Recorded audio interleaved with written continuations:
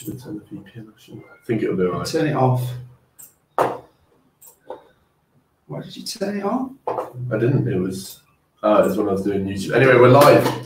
Hello, everybody. Good morning. If you can hear us, if you can see us well, then let us know. Let us know where you're all coming in from as well. Just got an electric shock from that. Okay, so yeah, let us know where you're all coming in from. Last time the stream quality was just awful, and we actually, paid a lot of money for a device to be able to use a good camera, and it just didn't work out well. So we've resorted back to a webcam this time, but hopefully you can see us a little bit better. Let us know if you can see us okay. So we've got some people tuning in here, and let us know if the audio is all right. And yeah, so at the moment, this is our second live stream together. We are just going to be talking about sort of news and views on China. There's a lot of stuff that's been happening in the past sort of week, and a lot of things that can spark big debate, really. So no offense, but the quality is not much better. Okay, well, unfortunately this time we're not going to be able to do anything about it. We're going to have to sort out another sort of way of doing it in the next one, but on our playback it looks okay, but you're in black and white. Okay, so we've got Top Spark coming in Manchester. It's 3 a.m. Thank you very much for tuning in. Samantha Jenkins here again. You're in black and white. Oh, wait, that's the colour you're wearing. Molly Wong, Hongster Hong, Aaron Antone. Hello from LA. Thank you everyone for joining in. The Quantum Alchemist. See you here again. Dr. Yu, Bradley Wilson. Hello from Sydney. It's not that. It's better than last week, apparently. Okay, good stuff. So at the moment, we have got a bunch of videos lined up. We've got about 7 already edited and private, ready to be released for you. Most of them from Shanghai, when we went last 2 weeks ago now. It is, yeah. 2 weeks so ago. quick, isn't it? We've been so busy. Massively fast, doesn't it? This keeps electric shocking me. I'm going to move shock. Electric yeah, that's a shock me. Yeah, so we've got a bunch of videos lined up, and we're thinking about where to go next. So hello from Peru. Cool. Wow, hi. Oscar, Louise, Zed, Adam, and Pierre Venter. Okay, lovely stuff. Barrett, okay, so let's start this off. Let's kick it off, man. What's going on? So, okay, one of the big news stories at the moment is the discrimination foreigners seem to be experiencing within China. There's been a pretty big incident this week about African people in Guangzhou. Now, I'm completely against discriminating against people. And I think, I just want to get it out of the way that it's completely wrong, to discriminate against people from either where they're from or the colour of their skin. However, having lived in Guangzhou for about 3 years, I do know there's a lot of underlying issues with Africans in general in Guangzhou. Right. And I think what's happened, this sort of COVID-19 virus has just brought all those things to a head. And it's kind of like...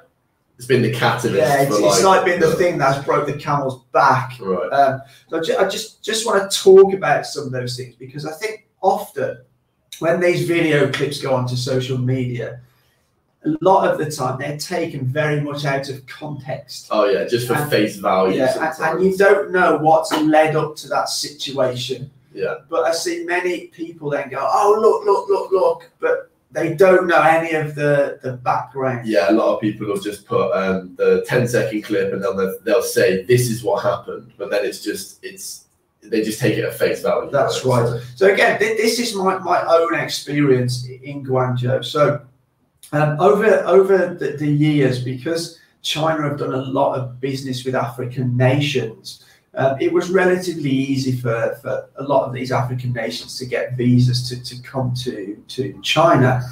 Now, a lot of African regions are sort of economically behind where China is. So a lot of African nation people, business people, were coming to Guangzhou. Right.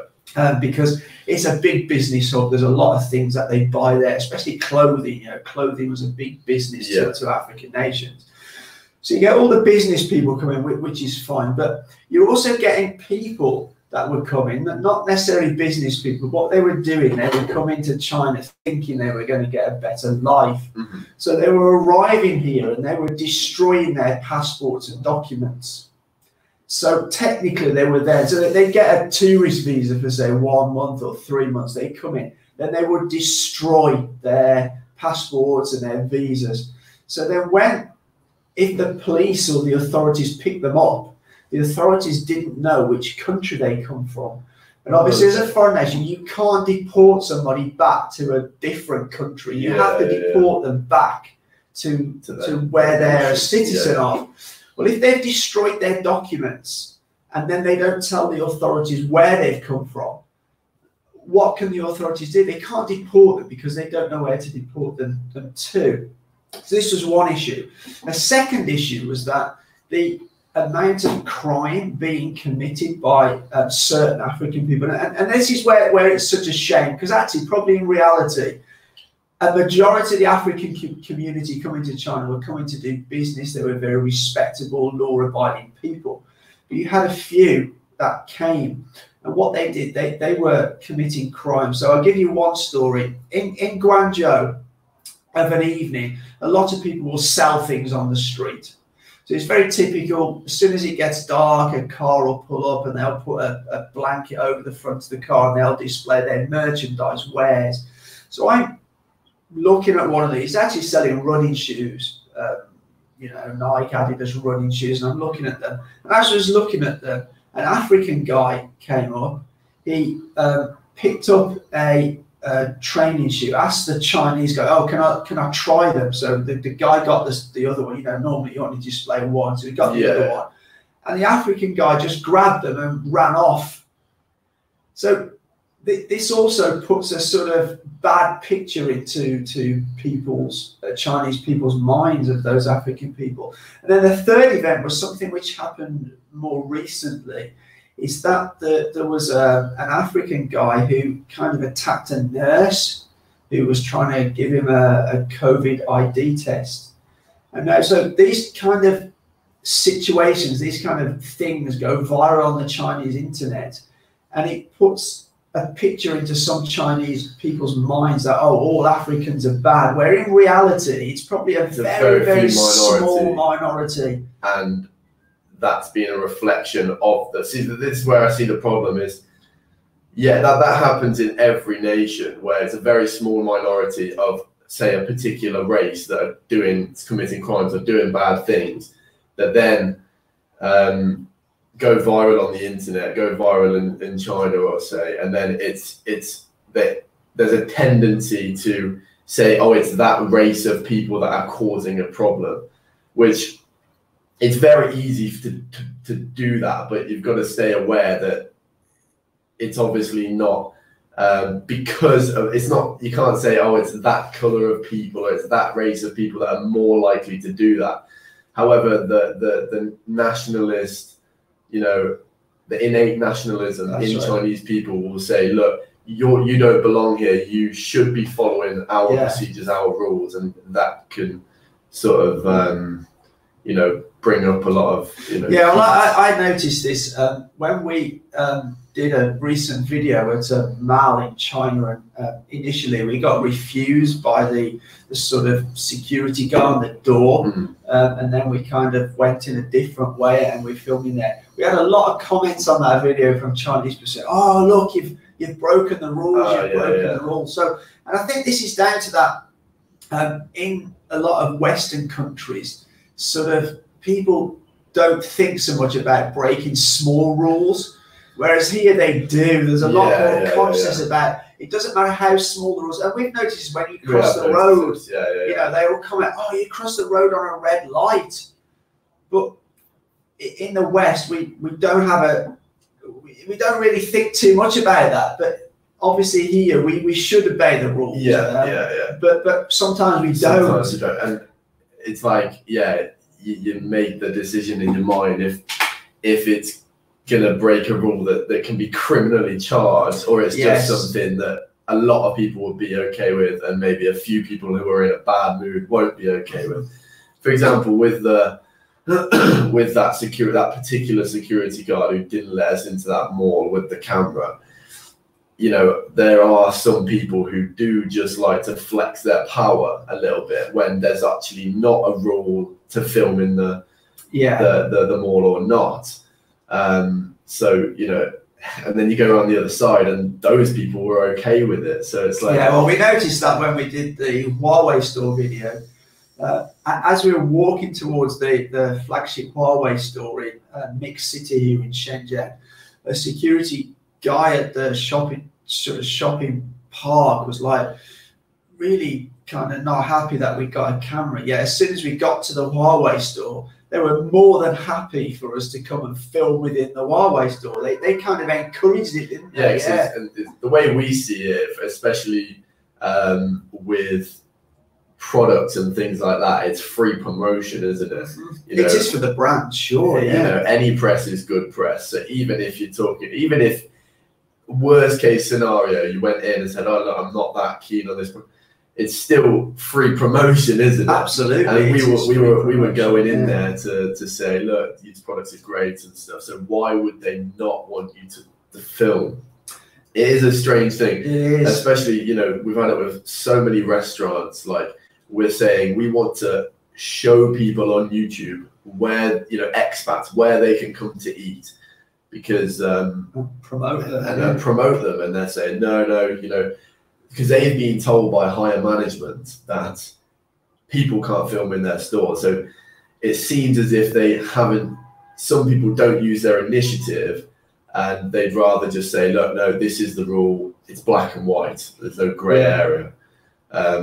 I think that comes down to this sort of top-down kind of management style here, where the lower level people are scared to make any decisions on their own in case they get into trouble from the higher. And often you find when you get a sort of more senior person and you explain to them, the situation is generally sorted out. And obviously communication also has a lot to do with it. You know, certainly I don't. Well, both of us don't. More Chinese, but sort out any you know, controversy, it's not. I don't have good enough Chinese to talk to them. I did that video at the wet market the other day, and you know, there was comments saying, "Oh, the guy doing the fish says he's not happy with you filming." But my partner who was with me explained. She basically says, "Look, you know, Westerners don't see this. That's why he wants to film." Right. He was kind of okay with it. Whereas I think if I'd have been on my own, it might have been a bit more of an issue. But because I had somebody who could explain the situation, it diffused the situation, which is, you know, it's not. Yes, I originally thought, and this argument has been brought to my attention from a different perspective as well. But originally I thought, oh, it must be because they are very aware of this anti-China sentiment in the West. So they automatically assume, oh, this foreigner with a camera is trying to expose us. Bad things, they're going to be saying bad things about us, and that's why they're going to tell us to put it away. However, I went and did an interview with that news company. And they said she's a broadcaster, and she even had her ID card to say that she's a broadcaster, and she was still treated the same. She wasn't allowed to film in, like, you know, I can't remember where I was, but something like a mall or something like that. I think here you have to get Chinese too. Yeah, I think here you have to get. Do you remember when we went to see the anniversary Shenzhen lights, and we spoke to those, and they suggested that we needed to get a permit to film. Oh yeah. I think it comes down to that. But yeah, the situation in Guangzhou, and I think that there's been pictures of these sort of African people where they've got nowhere to stay, and you know, I don't know for sure, but you know, I think obviously it's an issue, because if they are here illegally, they obviously won't be able to get a health code. And one other thing that some of them. What happens if you can't have a health code? Well, if you can't have a health code, the rules are you're not allowed in a hotel or you know, Yeah, some apartment because that blocks. happened to me in Shanghai. Because I That's swear right. I got a bank account here, I can't get that You health couldn't code. get that health code. So, So yeah, obviously, that might be the if you case. are illegal here, you can't get a bank account and you can't get that Alipay health code. So there is that. But what I did notice is that a number of Chinese people bought them blankets and water and that. So there are people out there who say, Of course, yeah. but I think where the issue is I think the government need to step in and deal with the situation. It seems to me that within Guangzhou, the government were a little bit slow or are a little bit slow in stepping in and bringing the situation under control. Yeah, I've seen that there are, there's even been adverts and stuff in metro stations and stuff saying don't, discriminate against foreigners and stuff. I haven't actually seen those in Shenzhen. No, I haven't seen them. I must say, personally, I've noticed a little bit of not discrimination, but when I've got on a metro, I've noticed that people are a little bit, they look at you a little bit more and stuff. But I've not experienced really any discrimination. Obviously, we had a couple of issues in Shanghai, but that was mainly because you didn't have a health code. It wasn't sort of a discrimination issue. They actually said, well, we did have the Jinmao Tower. But again, that was we were talking to just the people on the door. I think had we have both had a health code, we could have asked to speak to higher management and it may have sorted the situation. It may not. Just a thank you to Tom Louis. I hope I'm pronouncing that right. Thank you for your generosity. Yeah, but I did see some interesting news yesterday that Beijing, from Sunday today, that they require all guests staying in a hotel to have a COVID test. Now, I'm really not sure how that's going to work because let's say you had a test, 3 weeks ago, right? Yeah. And you tested negative because you got picked up at that thing and you actually made a video about it. But like 3 weeks later... Let me just plug that. So go and watch that video if you haven't already. I actually got tested in China for coronavirus. It was uploaded about 3 weeks ago, Karen. Actually, this is also, but I'm not sure how that's going to work because, do you get tested at the hotel and then what do you do? Do you wait there while they get the results, or or do you have to have a certificate? And if you have a certificate, how old can that certificate be? Again, I just want to sort of mention something I forgot to mention with the Guangzhou situation is. Obviously, as I said before, there are a number of illegal Africans within Guangzhou. Now, one of the other things that came out is some of them, they had symptoms of COVID, but they didn't want to go to the hospital because they're illegal and they were trying to just stay home, but yet they were still mixing with other people in the African community. Now, where I think it's wrong, there was an issue where there was an African guy and he's been married to a Chinese woman and he had his health code. He's been living with a Chinese woman he's married to. He's got kids. They went and tested him. They insisted he need to be tested, yet they didn't test his wife. See, that one just... So that's absolutely wrong. Because obviously, anyone with common sense can see that if he's going to be tested for it and he's positive, then... it's highly likely his wife is positive, and his child.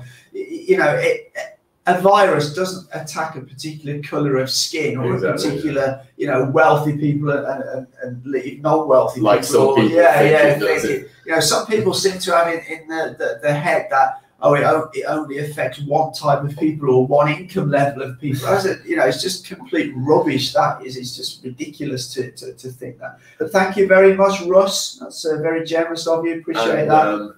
MWLI 1984. Thank you, guys, for your donations there.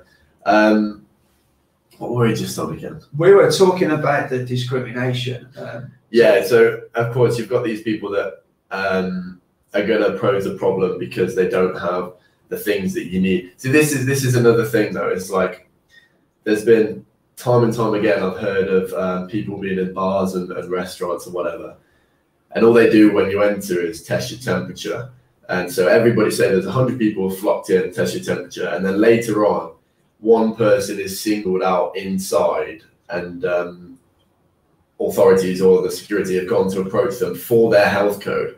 However, there's 99 other people in there that could have recently returned. Obviously, actually, because they're Chinese citizens, they can still come back anytime, can't they? Yeah. So at this point, even more so now, because the door closed to foreigners 2 weeks and 1 day ago now. So the incubation period is 14 days, or the recommended quarantine is 14 days. It is. So now there's no foreigners inside of China that have not been here for 14 days. Yeah, that's not true too, because in the initial data that came out when they were doing the sort of studies on COVID, they had found some outlying cases which can take as much as 24 days. Okay, yeah.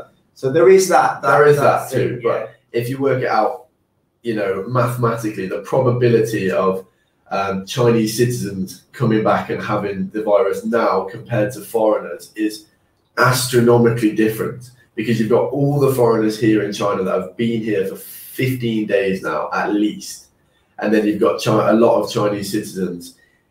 Even when the people coming back to China were, compared to foreigners, was probably like 90% anyway. Yeah. So now you've got a way higher chance of Chinese citizens being infected in Absolutely, China. yeah. So if you really think about it, the xenophobia and the worry of foreigners being affected, it just doesn't make any sense at this point. That's right, yeah, because the likelihood is much less likely that foreigners will have it than actually nationals coming back now. Because I think the figure I read was about 85% of people who are coming back into China are Chinese nationals from abroad. Yeah, and they can have come back within the past 14 days, yes. Whereas foreigners can't. I think they still have to quarantine though. Yeah, sure. Yeah, they still have to quarantine. And I think I sort of read some figure. I can't remember the numbers, but the Chinese authorities are having to deal with quite large numbers of people in quarantine. There's obviously a limit of how much they can do. I think one of the other things, and this is not to say it's Chinese don't do it either, but I think they had more of a problem when they were asking people to self-quarantine. Oh, yeah, they had more of a problem getting foreigners to comply than they did Chinese nationals. Yeah, I think there's got to be some truth to that. Because of as well, and it's like you see this is now in America, because it's Easter, and initially Trump said, "Oh well, I hope we can have all America opened up by Easter." There are people willy-nilly just wandering around and going out in America now. Yeah, even back home it's Easter in the UK. it's just mad. I've just had a friend message me this morning say, "What day is it? It's Easter Sunday today, or it's Saturday yesterday, but it's a bank holiday weekend in the UK right now, so everybody has that time off work, no matter what, right? Other than the public services. So it's really nice weather this weekend, and I had someone from Brighton, which is on a beach. He said, "Oh, the beach was pretty full yesterday." So that's just crazy. He says, the guidelines say you can go out once a day for exercise, and he said, everyone seems to be an exercising fanatic at the moment, or everyone seems to have a key working job, because obviously everyone's just going out. Yeah. Because there's no real way to police it, is there? It's very difficult, isn't it? But the point is, people should police it themselves. Yeah, they should, which they do. Yeah, back to your point. Yeah, which they tend to more in Asian nations, and I think that's, you can now see, and I know many foreigners think, oh, the numbers are all fake in China, but obviously the big thing to stop the spread of the disease, the virus, is break social contact. And I think they were much more effective here doing that than they have been in Western countries, because people just don't do it anywhere near as much. Here, once the sort of alarm was raised, man, the streets were like empty. Our complex empty. Everybody just shut themselves in the apartments, and that was it. Absolutely. There was a few delivery guys out and that delivering the food, but literally, and we made a video. Shenzhen was literally like a ghost town. And yet that hasn't happened. You know, you just mentioned in Brighton, the beach is packed. You'd have never have got that in China. And that's where they're going to have a difficulty in stopping the spread in these Western countries. And as you see, the death toll now, you know, America has become the new place with the highest amount of deaths, the highest amount of cases. Now, yeah, they have got a big population, but a lot of that was down to China. And people will say, "Oh, the numbers are." Yeah, people will look at America now and it's like, "Oh, look, the Chinese must have been lying because look how few deaths they've got compared to America, Italy." You know, I look at the UK. How many deaths there? We're about to hit 10,000. Yeah, yesterday it was. I worked it out, and there's about 1,700 people roughly a day die in the UK, and yesterday there was 1,000 attributed to coronavirus. Yeah. So that's a 60% increase, which is literally like a horror movie. And that's not counting people that have died outside of hospitals yet. Oh, right. I think there's still some lag with there, and I think it's, you know, the virus will only stop spreading if you stop social contact. That's the way to stop it. So the more social contact goes on, it will just continue to spread. And that's, I think, a massive difference what happened here to the West. And I think that's a really key point. And I think the West are missing that. You know, my girlfriend, there's 30 cases in Shenzhen or something like that, active cases right now, and that hasn't changed for a few days, I think. And she's still more terrified than my friends are in the UK. Yeah. There's like, I don't even know how many there are in the UK at the moment, but it's just, that shows you the mindset difference. Like, there's no one in the UK who would be worried at all if there was only 30 cases. Yeah, I mean, I remember speaking to my mum and dad in the sort of earlier days, and obviously at that time they were really worried about us here. And I just sensed at that time they didn't take it that serious, and I kept telling them, look, you know, this is really serious, you need to make sure you stay in, blah, blah, blah. I think now with the older people in the UK, it's starting to sort of become a reality when they're seeing the news every night. Oh, there's another 1,000 people died today. Yeah, because a lot of these hospitals are overwhelmed. You know, a lot of these older people, especially, they really believe the news and really, you know, they follow the government's orders much more than the younger people do in their advice.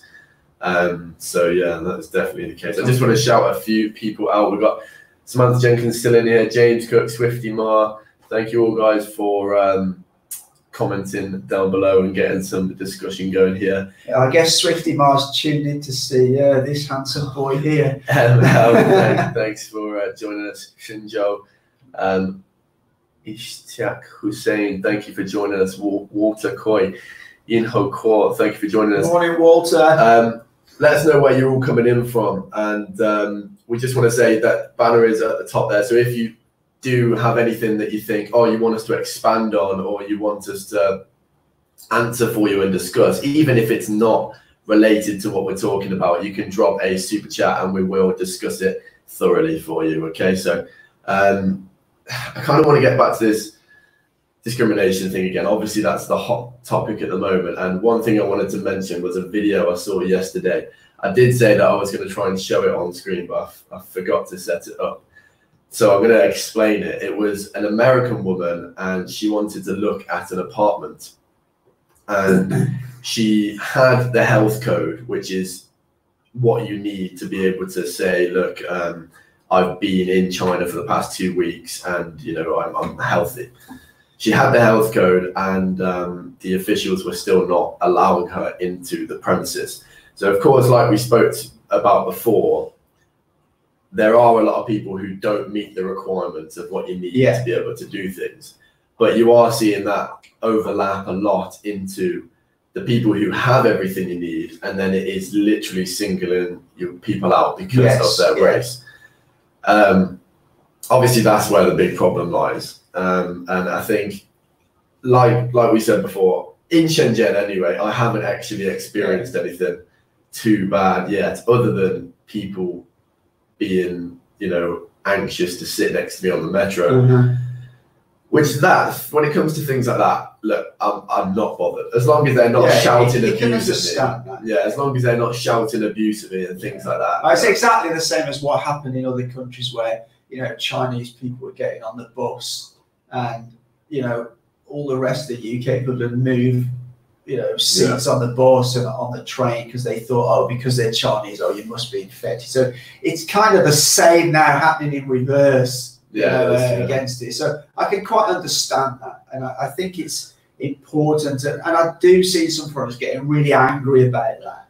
And I think that's the wrong thing to do.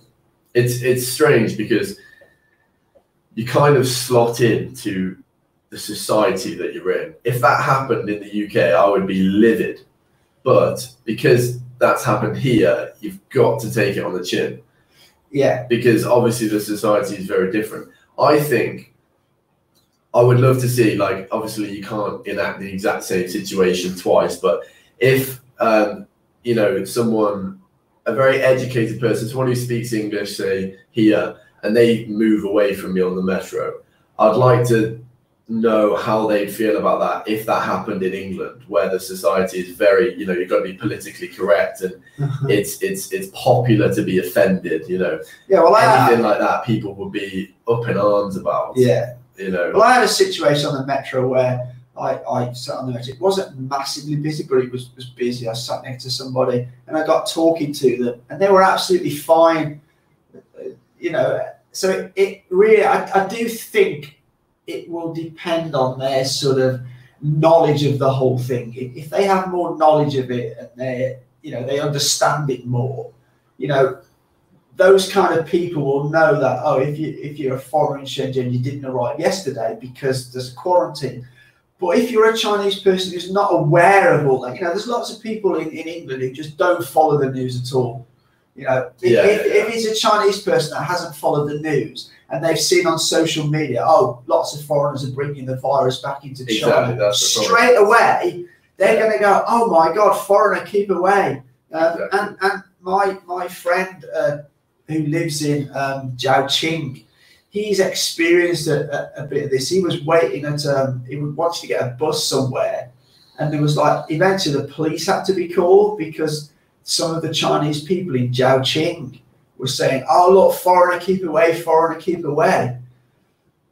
But maybe that's just because they don't know it's the ignorance. whole of the picture. It's ignorance and maybe a bit of lack of education. Oh, for sure, Obviously, Zhaoqing is a like third, fourth tier city, so the people living in Zhaoqing are very different to the people living in. And what you've also got to remember is cities like Shenzhen, you know, Shanghai, they are much more used to foreigners. Yeah, because they've had foreigners in their cities for many, many years. Where some of the smaller, more rural cities, the lower tier cities, are not that used to foreigners at all. You know, and I remember even going to a small kind of. I went to where was it, Jian, and when I was there, this is at the time of the virus, a couple of years ago. People are just like, can't stop looking at me. Because, and we talked to this woman who was 18. It was the first time in her whole life she'd ever been face to face with a foreigner. She'd only ever seen them on TV before. That's hard to relate to, isn't it? And they're like, I was walking around there and I felt like there's 1,000 eyes looking at me wherever I went, because they're just not used to seeing foreigners in their town, you know, in their city. So when you got stuff like that, you have to try and put yourself in their shoes a bit. You do. You know, most of it does come down to ignorance, like you said. It does. But I think as well, I think for me, and obviously I'm older than you, and what annoys me a little bit is when I see foreigners at the first sort of sign of anything against it, they start to get angry and they shout at the Chinese people. And I think that's also wrong. I think a lot of these situations can be sorted out if people keep a calm, level head. And I sometimes see that people don't always, but that's on both sides. You know, and I think sometimes people get, and I can understand because you know, the situation is very tense. Yes. Because of what's happened. To set people's temper going. But also, I think the situation is very tense because they've worked very hard to sort of almost get all the cases to zero here, new cases. And it only takes that slight bit of lack of concentration or somebody doing something wrong to set it all off again. And I think there's a nervousness and tension about that. And I also think that Chinese people are seeing around the world what's happening in America and the UK and Europe. And it's almost they think maybe their governments are not as responsible and the people are not as responsible. It's strange. It's like, it's a massive psychology lesson how much the people reflect the leadership, and the other way around as well. It's like over generations, it's like your society is one with the leadership. It's like you reflect the same morals, and you see that here with like just Chinese people who most of them will take the government's advice and stuff like that. Whereas I do find I think this sort of discrimination thing, I think it's because it's not something that's normally happens so much in China, and I think because it's now happening, it's a bigger story. And I think this discrimination happens all around the world, and generally it is the less educated people who are pushing it more because they don't understand the bigger picture. I see videos from the UK where people go, "Oh, I don't care about, you either get it or you don't." They've got this attitude. They're not the smartest tools in the box, those people, are they? No. And I guess it's probably the same here, that the better educated people in society understand a bit more because they read, they listen to the news, they read stuff. So they understand about the foreigners, where the lesser educated, all they've seen is maybe they've had a few WeChat posts of foreigners have got the disease because, look, it's raging all around the world and we've cleared it up here. So it just makes them scared. Definitely. And that fear provokes an adverse reaction. And they probably wouldn't normally. I mentioned earlier I went to Jian, right? And this was a couple of years ago before the virus was here. And although everybody was interested, nobody was scared. In fact, I was going into shops and I got like groups of girls, "Oh, can we have our photo with you? Can we have our photo with you?" Because there was no fear. But I bet if I went back there now, I'd get a totally different vibe, because there'd be fear. The complete opposite. And fear brings out the worst in people sometimes. And it's sad, but it's true. That's a good point, actually. It can quickly change. Solar Flare, thank you for your donation. West debates endlessly about masks. It's a no-brainer. Yeah, absolutely. Absolutely agree. We covered that in the last show, actually, where we can briefly. I just don't understand. My personal opinion is why the West have sort of been initially saying you don't need to wear masks. I think it was down to not wanting to panic the public, because I just don't think they had the stock. And I think if they'd have gone out there and gone, "Okay, wear a mask, it will help against you catching it," there would have been absolute chaos in the stores. People would have been fighting. There'd have been riots, And I think that's why I've noticed over the last week in the US, many states have now advised people to wear masks. What, is that only in the badly affected area? Well, everywhere must be badly affected. Yeah, and what I find amazing is on the same day the CDC in America says we advise that you wear masks, their president Donald Trump is going around, "No, I'm not going to wear a mask. It's only a precaution. You don't have to. It's voluntary." Man, it's just like it's just a sensible thing to do, even if it stops the disease spreading. Even if 1% don't get it because of that, it makes sense. Yeah, definitely. There was I don't actually know the truth behind it, but maybe someone needs to fact check me. But about Trump intercepting packages of medical supplies that were going elsewhere. Well, what he's done, I think, especially Canada, and they were. I mean, they're sort of like this with the States. And what happened? I think it was over 3M, because 3M are one of the main companies. 3M and Honeywell, I think, are the main producer of 3M. Sorry, of what are they called? The masks, the N95 masks, yeah.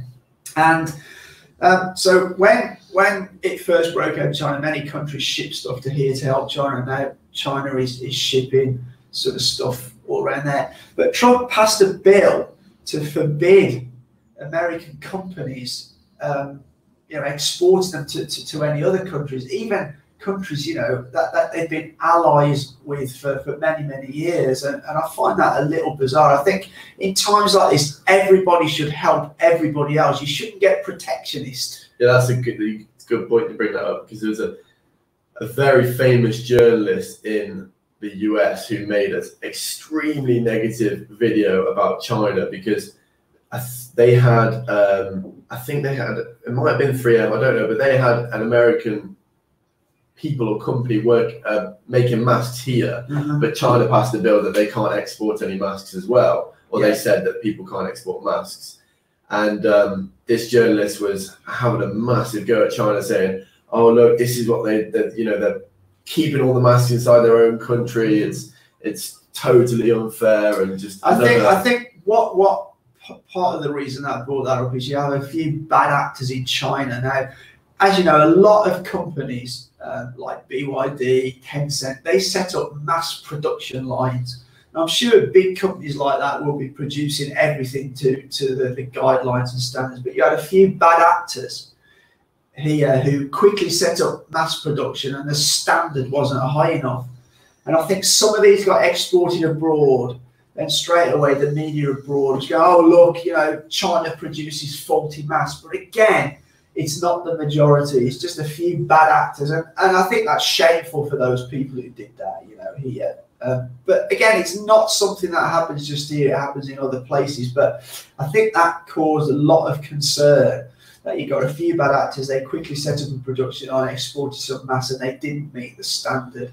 So I think that's why China sort of, from what I understand now, the customs in China are inspecting things a lot more, making sure they've got, because they don't want faulty or substandard products reaching other countries, because again, obviously that is just not good. Yeah, I was speaking to someone that was saying that they were exporting masks all over the world, and they just gave up on America because it was so hard to get masks into that country due to the regulations, that they just gave up. Because as we know, that the demand is so high at the moment that a lot of companies are not getting the particular certification because they're telling the country they're sending them to, "Oh look, it might take an extra week to get this regulated," and they're saying, "Look, don't bother, just send it to us because we need it."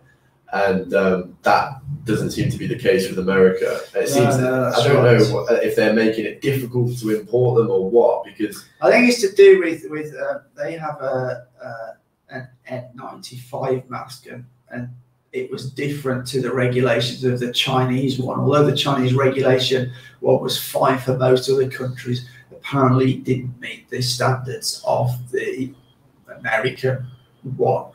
I don't know what the difference is. I think it was very minimal, but it just meant that America closed themselves off to a huge supply of masks. I don't know the figures, but I bet 85% of the world's masks are made in China. And I also find it very strange how all these countries go, "Oh look, China this, China that." Well, actually, you've got to look at it. Whose fault? It's not China's fault that they manufacture all the masks. Yeah, they've had their production set up in China. That's down to American, British, European factories moving their production here. Nobody forced them to do that. Yeah, and then people complain about it when it suits them. But what I find amazing about this is most of these countries have been aware of this kind of pandemic for years and years and years, right? Yeah, it's just going. Experts have been saying this is going to happen, this is going to happen, and it seems to me, and I think there was a damning report produced by Reuters on the UK about this last week where they said, look, you know, the British government were aware they've had, you know, meetings and meetings over the years about preparation, yet they never prepared. You know, all this PPE and the masks and everything. Realistically, countries should have strategic stockpiles of these, more than enough. Okay, that means spending money, but surely that's what it is. And this brings me on to another point with Western governments. I think there's a balance that is played out in government, is how many lives can be lost before it becomes politically unpalatable. Right. You know, there'll be people in government that make a call between how much is it going to affect us economically and how much, you know, how many lives can we lose before the tipping point comes. And I think that is a calculation that's done. And I suppose in the real world, that is a calculation that has to be done. Yeah, it is really, but you know, it's hard to make that moral decision. Yeah, and I think this is where actually China did take the lead very early on. They shut down Wuhan and then a few days later Hubei province. Now that was 60 million people. That's a major city. And at that point, there weren't that many cases, but as soon as they realised that the contagion from person to person, and I know a lot of Westerners criticise and say, oh, you know, they lied about it. From looking at all the evidence, I don't believe they did. When they first investigated, it wasn't conclusive that there was widespread person-to-person transmission. As soon as that was realised, then I think they acted, and they, you know, made the WHO aware of that as well. And the WHO for months and months, you know, from that point, end of December, early January, to when it really started to take off in Europe, like 3 weeks ago or so, the WHO kept telling other nations, look, this is serious, you need to prepare. And yet they didn't. It's like everyone. So why now blame China? You know, they can't have their cake and eat it. When it first erupted in China, Western governments saying, oh, China are lying, it's a lot worse than they're telling us. And then when it after that, they didn't tell us. They didn't tell us how bad it was. Bad. But if you presumed it was so much worse, then surely you should have been preparing better. So, you know, they can't have the cake and eat it, which appears to what they want to do. You know? I want to put it back to the masks thing because I've got a story to tell from yesterday that happened. So sometimes you go out of your house or you go out of your apartment and you forget to put a mask on because you just go out naturally without thinking about it, and you might realise 20 steps away, oh yeah, of course I forgot my mask. Yesterday was the first time I actually totally forgot. I got on my bike and I went towards Luckin Coffee, and then once I was going past the metro station, there was about, it could have been 50 to 100 police officers were all lined up next to the metro station, exactly where I was riding past. And it was only at that point I thought, oh my God, I'm not wearing a mask. And this thing with the, you know, the xenophobia and the discrimination, being a foreign, I put my t-shirt over my mouth like that, and I went past and I was just like, I was so scared because you're very tense at this point. But that's an absolute good example where if that clip had been taken by somebody on video, that could have easily gone on to social media in China. They go, oh, look, this foreigner not wearing a mask, not wearing a mask. Oh, definitely. But because you've explained the context, that it was a genuine mistake and you forgot, then that puts it into a whole different picture. Yeah, that's true. Whereas, you know, if that had been a clip on social media, it could have easily been, look, this foreigner goes everywhere, it doesn't bother wearing a mask. And this is the danger with this social media. People must look at these clips and think about the wider context of the situation, which they generally don't, you know. Reporter 5 million in trouble. Thank you very much, Alex. Great chat, guys. Happy Easter from Wife and I. Happy Easter to you. I didn't even. I completely forgot it is Easter, isn't it? Yeah. Easter Sunday. Shout out to Alex. Alex has a great channel here. He's just done a load of stuff on Chongqing, and I believe he's going to be back there to do some more. So appreciate that, Alex. Yeah, like you said about the mask. I mean, Oh, I had a point then, and I've lost my train of thought. What was it? What were you saying earlier about the double standard thing? Oh yeah, actually, Haley Rue has just mentioned this, the double standard. So let me give you an example here. And this is probably the most one that was talked about in the media in the West, when the doctor here put something on his social media about a new virus. At that point, didn't know what it was, and he got reprimanded. A lot of people think he got arrested and charged. He didn't. He just got a kind of slap on the wrist and told not to do it. He had to sign something. Yeah, to he say signed that something. He will go through the procedures. Now that was simply because he didn't follow the correct procedure. Now I see, I read an article in The Guardian, which is a British newspaper, that a number of healthcare workers, nurses, especially in the UK, believe they're having their social media monitored.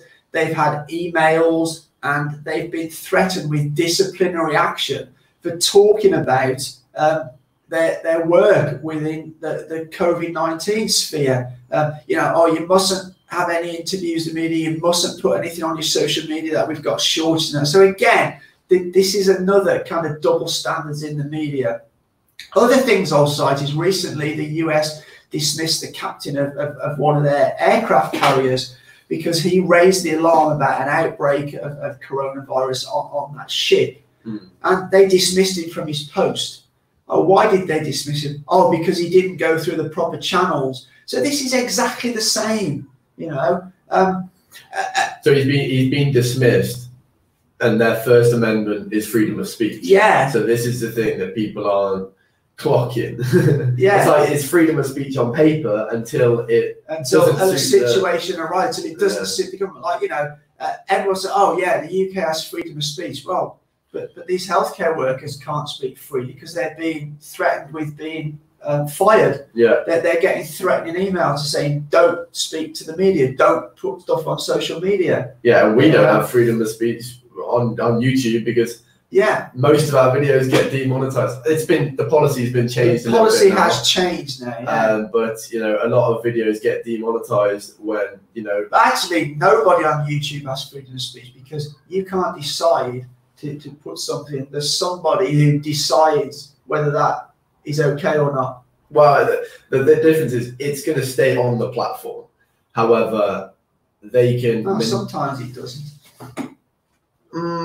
But that's extreme. That's like terrorism and things like that. Yeah. So I think we can all agree. Yeah, even if something's against the political party, it can stay on the platform. However, they might demonetize it, which is down to a human reviewer. If it doesn't coincide with what's best for YouTube, they can demonetize your videos. So it's going to manipulate you into, you know, especially if you're doing it for income, it's going to manipulate you into not talking about those specific things, because they don't only demonetize the video, they also, we personally think, and a lot of other YouTubers think, that if your video is demonetized, it doesn't get the exposure that it would if it was monetized. It doesn't, definitely because doesn't. if it's not got adverts on it, it's not earning you money, it's not earning YouTube money. So why would they waste time, you know, showing people that video that's not going to earn them money, right? They're a business at the end of the day.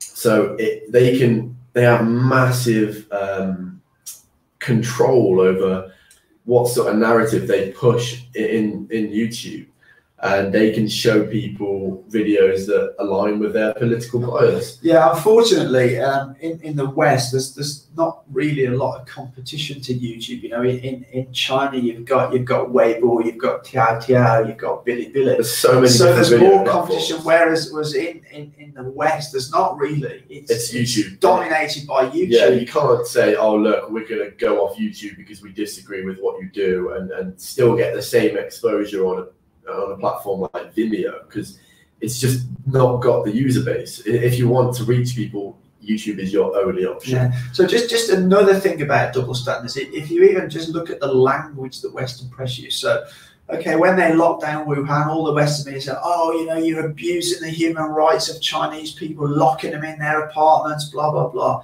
Then when Italy do it, oh, it's for the safety of the people. It's to prevent deaths. You know, there's this very, very different narrative, and I noticed this.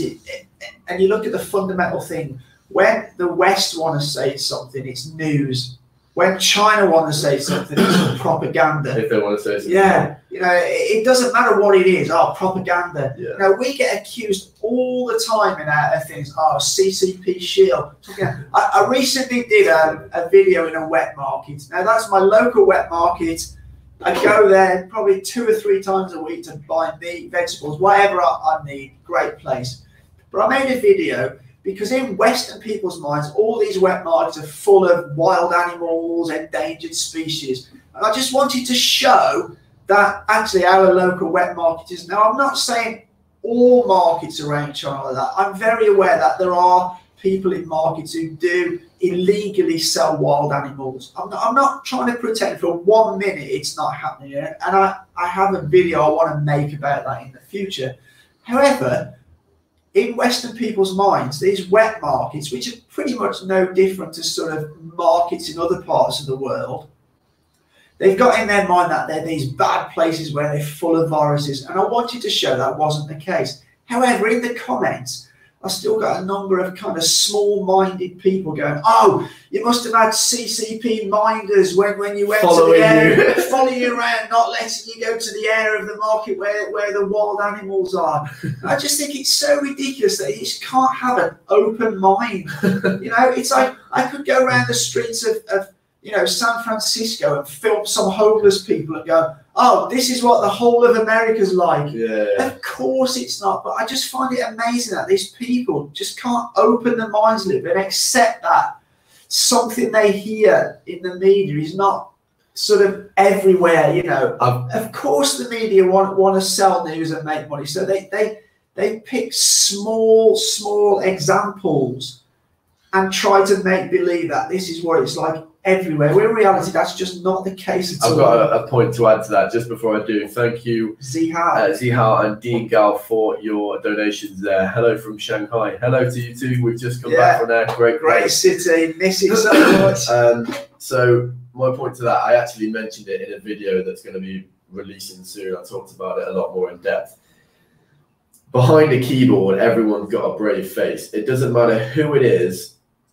Everyone, you know, a message on the computer, you don't think about the face behind it. So whether it's coming from someone who has lived in their mum's basement their whole life, they've never left the country, they are, you know, so nationalistic that they don't care about any other point of view, and it's their way or you're wrong, right? Mm-hmm. There's a lot of these people, and they're putting comments from anonymous accounts saying these things, and it's like, if you actually spoke to this person face to face, there's 2 things. One, they probably wouldn't say it because they don't have the bravery to say it to your face. Yeah. And 2, you would literally you wouldn't even engage in conversation with these people because you just think, why am I gonna take your opinion? I think it's very difficult to ever change some people's minds. They get something in their head. And even when you show them the reality of the situation is different, they still can't accept it. Like that wet market, there's people who I'm actually walking around filming, showing people exactly what it's like. Yet still some people can't accept that's the reality because in their head, wet markets are full of wild animals and endangered species, you know. And I really don't know how you deal with those people. Thank you, Eric. That's very much appreciated. Thank you very much. Just to let you know, me and Oliver here, we're pretty much full-time content creators. We don't have another job.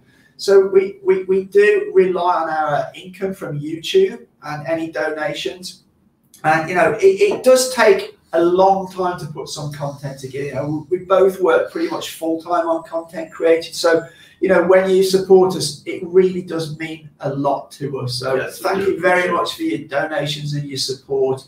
It has been tough for the last couple of months because literally probably 80% of the videos we've put out got demonetized simply because they were referring to COVID-19 or coronavirus. And sometimes later they get reviewed, but by that time it's too late because all your views are in the first couple of days, and sometimes it takes them time to review them. So we lose out massively there. So we really appreciate the support that you all give us. Yeah, really thank you very much.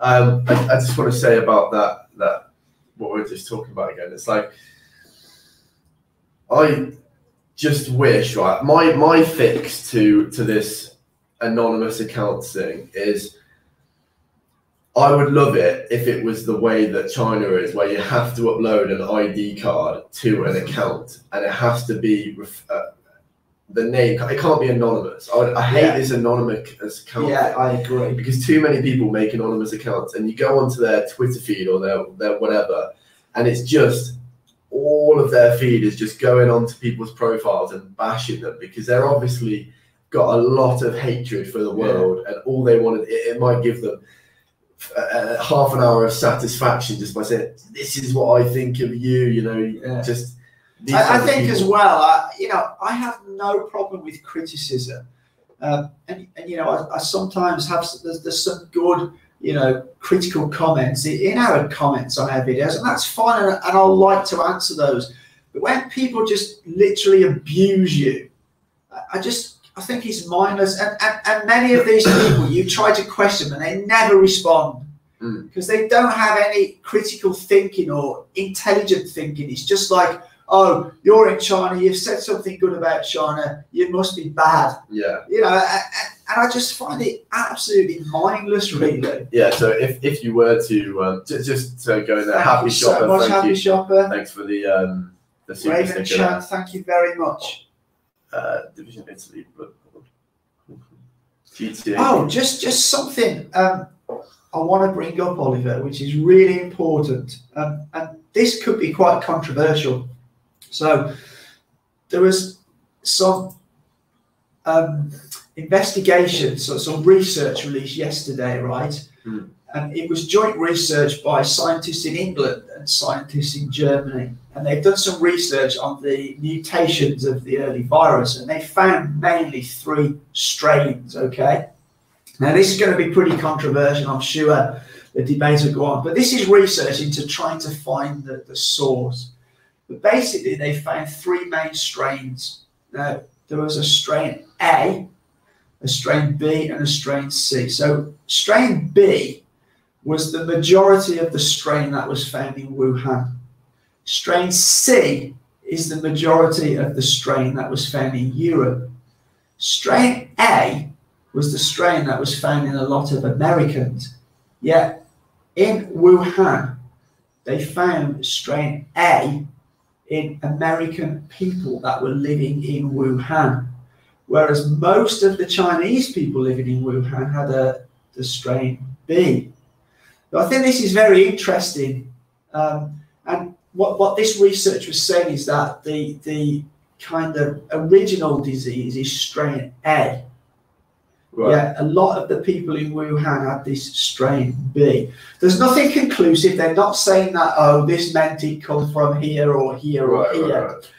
But it means, I think, they're getting closer to finding the source. Obviously, more research. This was conducted on a couple of hundred of the earliest patients they're aware of in different countries. So there are sort of 3 main strains. Can you imagine if it was proved beyond all reasonable doubt that it came from another country? It would, like, I don't even know what would happen. It would be and this is the danger where, you know, a virus can originate anywhere. Yeah, you know, it's not, oh, because this, because this, because this. And I think this is the ridiculous thing when people are finger pointing. You know, you've got people in some countries that say, "Oh, we need to sue America for all the money." Sorry, sue China for all the money the economy is lost. Yeah, okay. The spread started in Wuhan, but that's not necessarily where the virus started.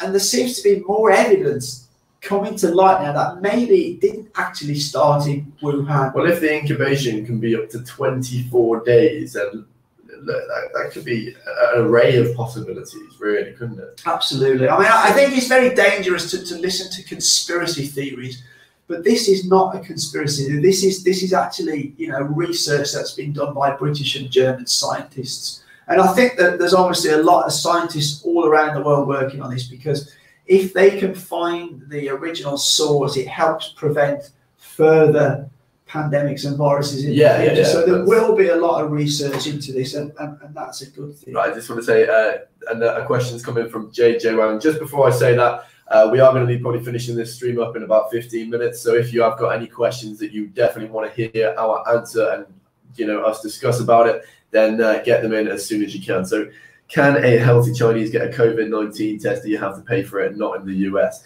So I don't know about that. I know personally for myself, if I think I'm healthy and go in for one, I do have to pay for it, because I had a friend that went in, and I looked it up, and it's said on the website that I saw it's 490 yuan, which is about $70 US. So it's very affordable. Massively different to the thousands of dollars that it seems to be in. So I'm not sure about Chinese citizens. I would imagine they probably have to pay for it, unless they go in and say, look, I think I have COVID, then they probably will get it for free. But then they will probably have to stay there, maybe, against their will or something, because they might not be allowed out if they say they think they've got it. Yeah. Whereas when I got my test a few weeks ago, they did, because I didn't have symptoms, my temperature was just like 0.2 over what it should be.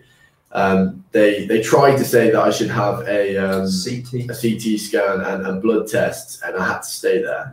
But then, because it was literally 0.1 or 0.2 over, I had no symptoms, they said, look, come back in the morning, because the COVID department is shut right now, and we will test you in the morning, and you don't have to have the CT scan. So they allowed me to go home. And you didn't have to pay for that. Oh, sorry, and I didn't have to pay for that, even though I'm a foreigner here. Okay, David Wong. I usually read US news and write my comments, and people would say CP paid me to do it. Yeah, David, we get this all the time, and I just think it's ridiculous. And we go, people go, you can't say anything that the CCP don't like. Look, I say what I see, whether that's positive about China, and you will find on this channel, you won't always find positive stuff. Earlier we were discussing about the discrimination of foreign people in China. That's not positive for China, but I have no problem talking about that. And there will be things in the future that may be not positive about China, but it's about talking about what we see and what happens to us, not what we think that the CCP will like. That's just ridiculous. I think when you provide something from the other side, it brings a lot more authenticity to your channel as well, because a lot of people, even Chinese people, when we criticize that something in their society, they're like, thank you for being balanced. We're very aware that not everything's perfect in our country. And it's nice to see some people bring in a balanced argument. So that's what we'll continue to do. Peter Song, thank you very much for being a super sticker there. And so we will be finishing this up, as I said, in about 10 minutes. We just want to shout a few people out, because we're going at 350 people now. Thank you all so much for staying tuned in. So we've got Scott Sharwood, we've got 40 Going West, Modern Picasso. Some of the names are very interesting. Thank you for staying with us, Samantha. Andrew Chang, Paradigm, Wixie. Oh, Wixie, that's one of my friends. Hey man, good to see you in here. Hong Sek Hong is still in here. Chun Wu, Dr. Yu. Thank you guys for all staying in. So, is there anything else on your notes you wanted to discuss? Let me have a quick look. I don't think there is, but I'll just have a quick look. So we've done that. Oh yeah, I just wanted to just mention something about fake news. This goes back to a little bit with things out of context. What I find amazing is that sort of good factual things just don't get spread on social media. Now, we're obviously in a very different era of news than we were 20 years ago, because 20 years ago, pretty much people relied on a daily newspaper, and you may have discussed a story with a few friends in the pub that evening. But it wouldn't spread much further than your circle of friends. You would only speak to people you knew or your family about those news articles. So things didn't spread. But now, because you have like umpteen social media platforms, things get spread between thousands and millions of people within a few hours.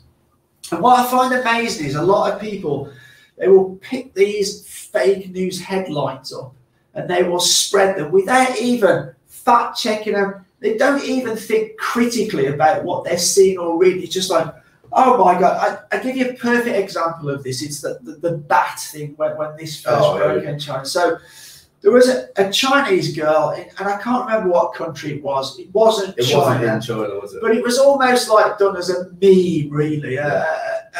A little sort of attention grabbing video.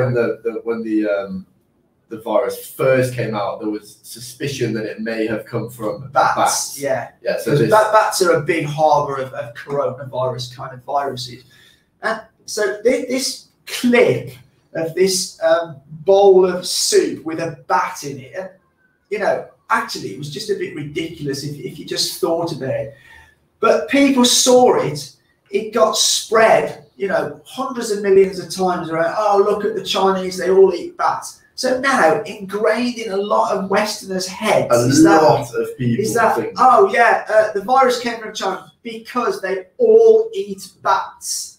You know, and I've been coming here for more than 10 years. I have never seen a bat in a market, in a restaurant, and I can bet you, well, I don't know, but I can bet you, everybody I've ever spoke to has never ate a bat. Yeah. You know, and I think this is just ridiculous that people just don't critically analyse the thing that they're spreading around. Yeah. It's just mad. I've seen friends from, you know, I used to have in high school. I've seen several of them. Just such selfish comments on social media. Some people put like, one person particularly put, I had a car show soon, and thanks to China all eating bats, I'm not able to do that anymore. It's like in his head, that has happened because someone ate a bat, and there's no changing that. That's it. Yeah. That one clip spread and said, look, someone ate a bat, and this is why the world has got a pandemic. So in their head, that's it. But it's not someone ate a bat; it's somebody in China ate a bat. It's yeah. like, and then there was another clip of a market where there was a lot of wild animals being sold. So, oh look, this is what. If you actually looked at the clip, you could see that in that clip, they weren't even Chinese people at all, you know, in the market. And it turns out it was a clip from an Indonesian market.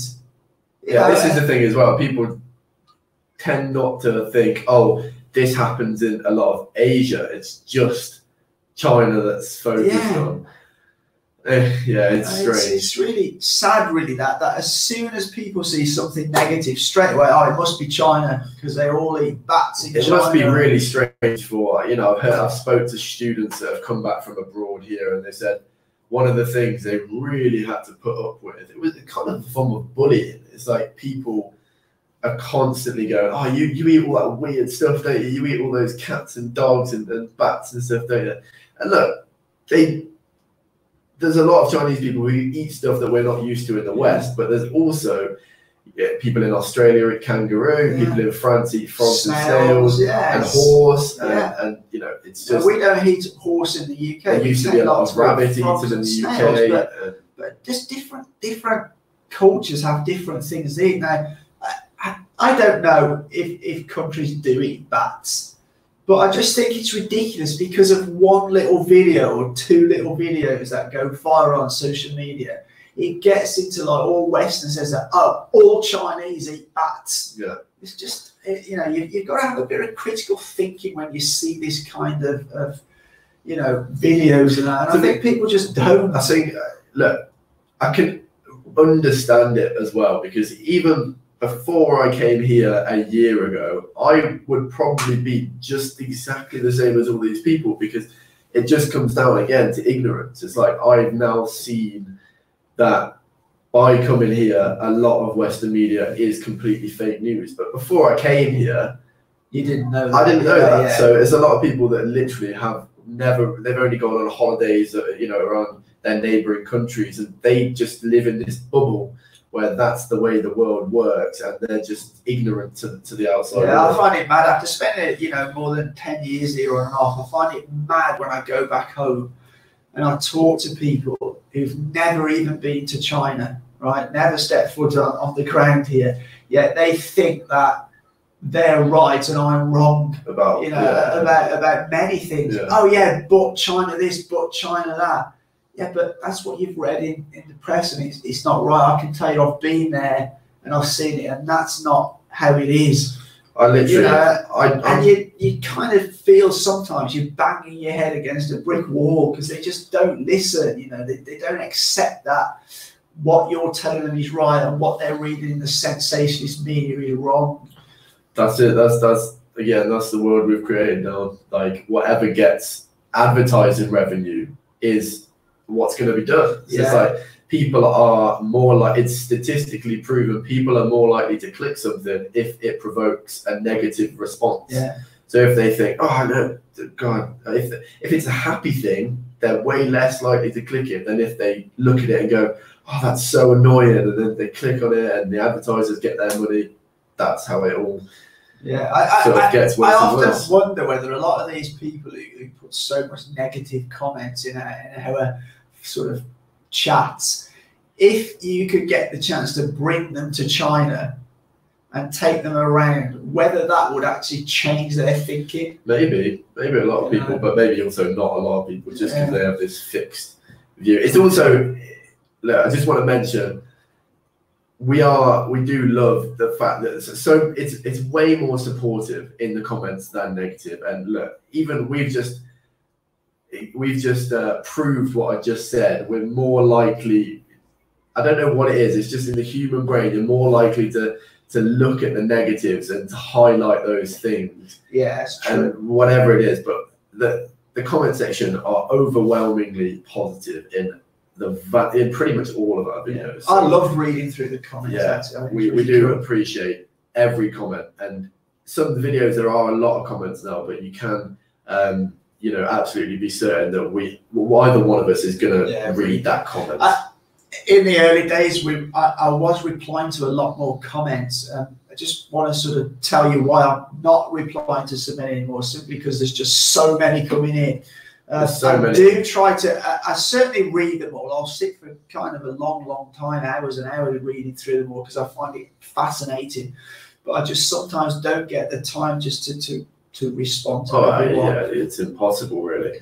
But yeah, I'm absolutely desperate for the news, so we're gonna have to finish this up in 5 minutes. If you have got any questions you want to get them in now, because we're going to be finishing once this again. in 5 Thank minutes. you very much for everybody that supports us. Just want to say as well, we want to know what the hunger is for a second live stream per week, because we're thinking of doing a bi-weekly stream, maybe with a guest. We'll get a guest in either in person or online, and we'll sort of just have a 3 or a 4-way conversation and try and get some people on with different perspectives and things like that, and sort of bring other things to light that we may not have thought of. So let us know it would be better if you could say in the comments section of the video rather than the live stream comments, because they don't sort of get stapled onto the video. So let us know if you'd like to see a bi-weekly live stream on top of this one,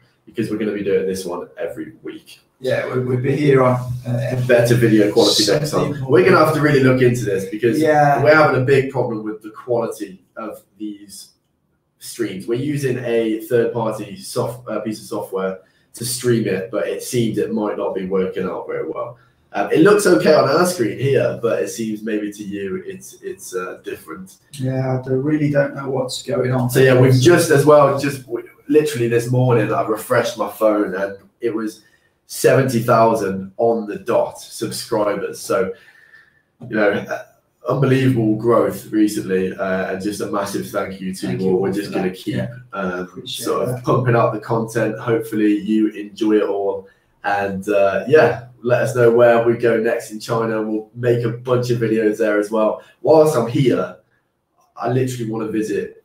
Right now, I've only been to sort of first-tier cities and very well-known places, but I really like to go into the places that are off the beaten path a little bit. Yeah, we are going to plan some more adventures. I think the next one will be again to a bigger city, but I think after that we'd like to try and get out to some more rural places and bring you stuff from there. Anyway, thank you all for tuning in. We will be signing out now. Any last words?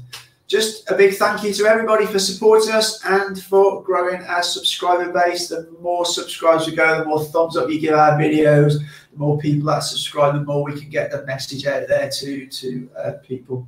All right, thank you very much. Take care, everybody. See you next time.